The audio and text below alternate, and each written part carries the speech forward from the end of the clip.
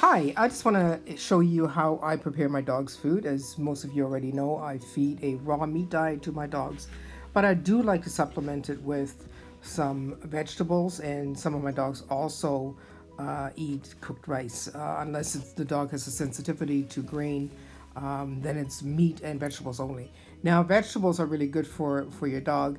But what you want to do is either you need to puree it really, really fine if you feed it raw, or you cook it, which is what I do, what I prefer to do. Dogs don't digest raw vegetables very easily, so it would have to be chopped up fairly fine.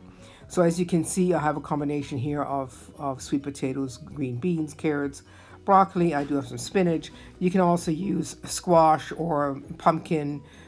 Actually, most vegetables are really good for your dogs. Anything that is in season and fresh, and you don't have to peel them. You just wash it and you chop it up really small. As you can see, I usually prepare a larger amount anyway, so you chop it up really small, put it into a pot.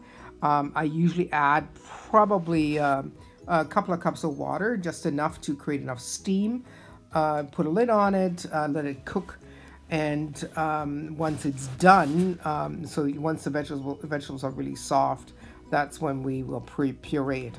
In addition to the vegetables, like I said, I also feed rice. I usually prefer to feed brown rice to my dogs there, again because of the fiber, but white rice will do as well.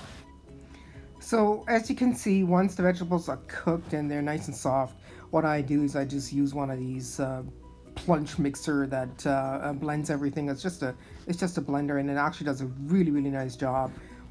It chops it all up fairly small, and like I said, usually I make a larger amount because I do freeze some of it. So basically, what I will do is that is the time where I would add, for example, the spinach, because spinach, you don't have to cook it down to a mash anyways. So I would add some spinach to it, and then I divide it into muffin tins. I found these at a dollar store that actually have a lid, and I make these little vegetable pucks, and I put them in the freezer, and that way I prepare quite a few in advance. The nice thing about it is I just take some out as I need it. So I'd like to show you how I actually prepare my meals for my dogs. So this here now is the frozen meat that I use.